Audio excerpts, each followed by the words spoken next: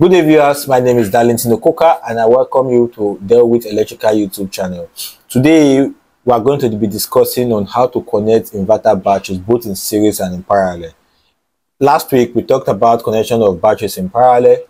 This week we talked about connection of batteries in series, and today we want to be seeing how you can connect batteries both in series and in parallel. Why is this very important? This is important in the sense that most inverter batteries we have are usually 24 volts, 48 volts. You use them in your houses, and 24 volts means that you are going to connect two batteries in series. 48 volt also means that you are going to connect 4 batteries in series, but that does not mean that the storage capacity is that 2 batteries. So there are instances you want your battery to last you for 24 hours, you want it to last you forever, in as much as you are adding more loads to it. So in that case, you want to add more batteries and increase the storage. So by the time you're adding more batteries and increasing the storage, if you want peradventure you have 24 volts and you want to add 4 batteries, invariably if you connect all of them, you see that's 48 volts. But there are some techniques you have to do to ensure that this battery that you are connecting is not actually 48 volt, but it's 24 volt that you require.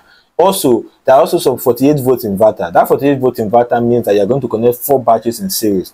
But there are instances too whereby you want to increase the storage capacity and you want 8 batteries, you want 12 batteries, you want in 4 increment, you want 16 batteries. So if you connect those, there are techniques you need to connect those 16 batteries together so as to get the same voltage that is equivalent to the inverter that you are using. So now let us see a 24 volt system and you want 4 batteries. Let's see how we are going to connect it. In this example, we are going to be using a software to carry out this practical, and we want to ensure that you go through it carefully and see how this is going to be.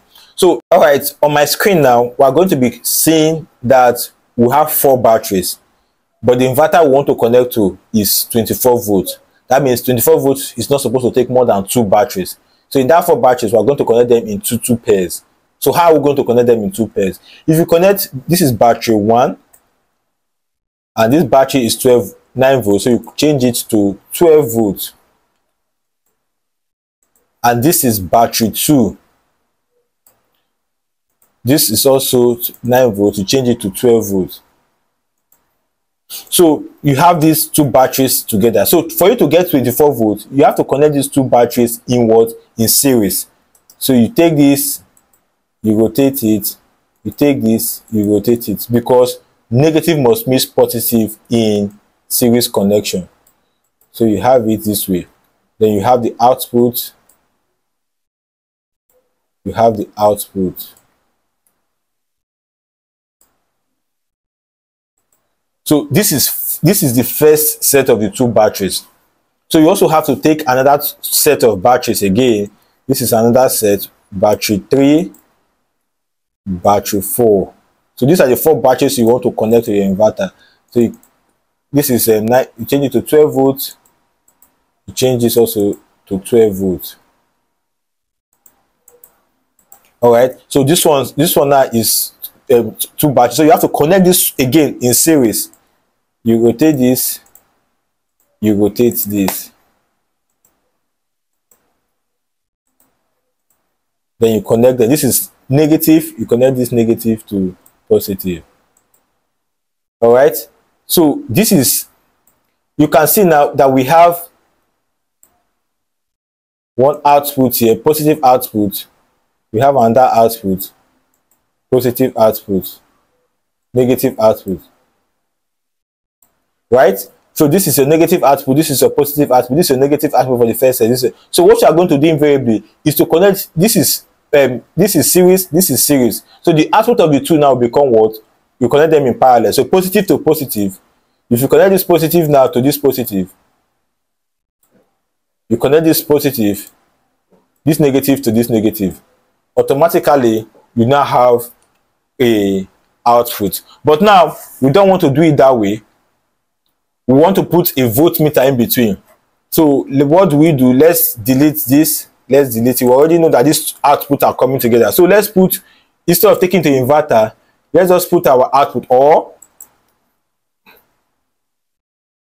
okay, let's leave it. We will still understand it. Here, here. So we can actually put our inverter here if we want it. If we don't want it, we can leave it. Normally we put our inverter, our measuring device here. So let's take our measuring device. We'll go to measuring. We take voltmeter, bring it here.